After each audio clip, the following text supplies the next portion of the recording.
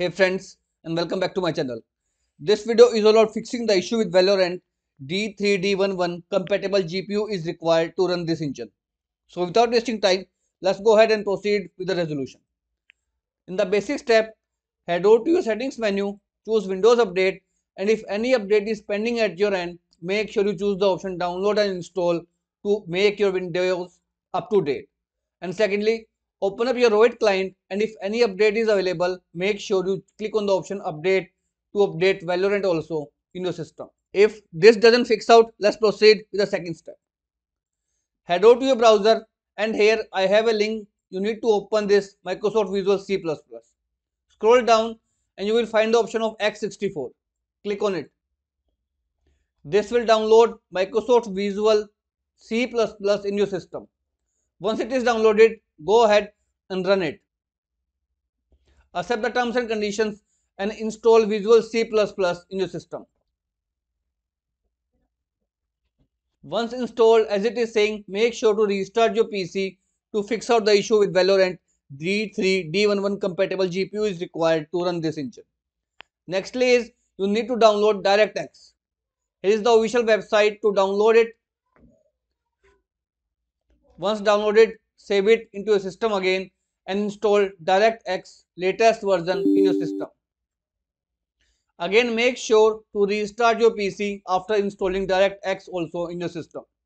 Once both the programs directx as well as Visual C++ installed in your system, restart your PC and try to play your Valorant again and check if you are still getting the issue of D3D11 compatible GPU is required to run this engine.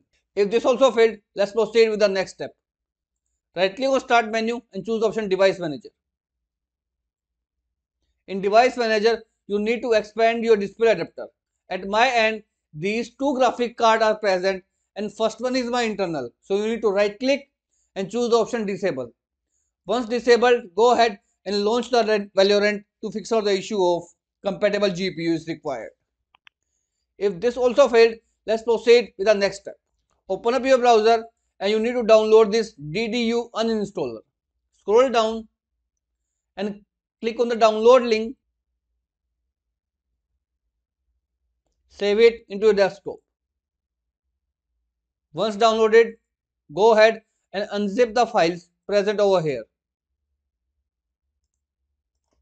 Now here is DDU. Go ahead and run it. Accept the terms and conditions to install it in your PC.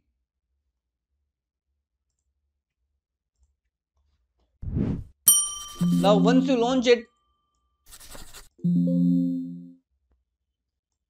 now in DDU you will find a device type and device. Click on it and choose the option GPU over here, and from the drop down list choose your graphic card whichever you have, Nvidia, AMD or Intel. I have AMD, so I'll choose AMD. Now in the next step you need to click on the option Clean and Restart.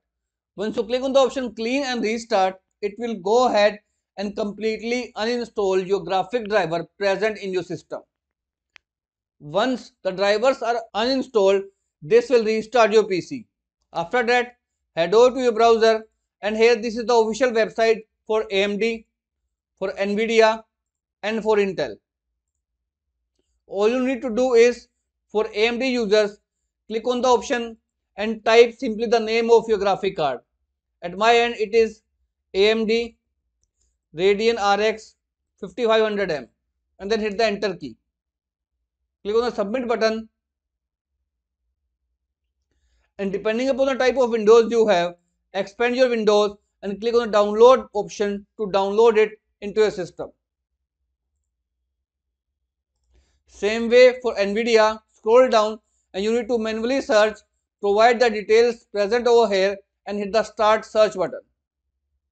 And then you will find the option of game ready drivers. Click on the download option and this will provide the download link for your Windows PC.